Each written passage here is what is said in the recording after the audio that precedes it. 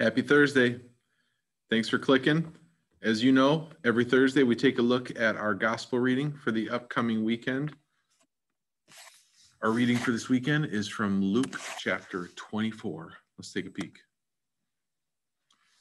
Jesus said to his disciples, "These are my words that I spoke to you while I was still with you, that everything written about me in the law of Moses and the prophets and the Psalms must be fulfilled."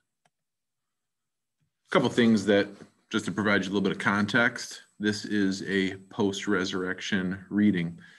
You might recall that last Thursday's reading was a similar kind of moment where in the Gospel of John, Jesus shows up, most of the disciples are there, but not Thomas, and has a similar kind of conversation with them, calms their fears and speaks peace to them and tells them that this is how it was supposed to play out.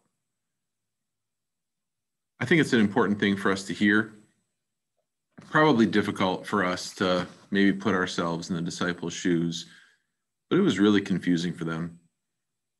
Even though Jesus had numerous times told them that this is what was going to happen, it's like they just didn't quite hear until all of a sudden it was right in front of their face, and then their ears were opened, their hearts were opened afterwards.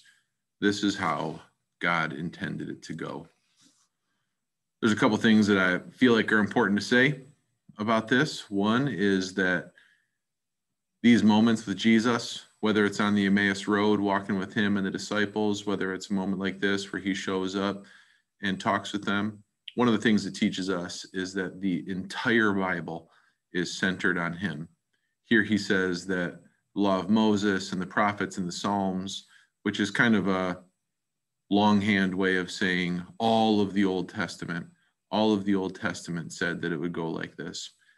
Difficult for Old Testament believers to know exactly how it would unfold, but once we see Jesus arrive, born in Bethlehem, living perfectly, dying in Calvary's cross and rising from the dead, all of a sudden we begin to see those clues throughout the Old Testament that this is God's rescue plan, as crazy and as amazing as it is.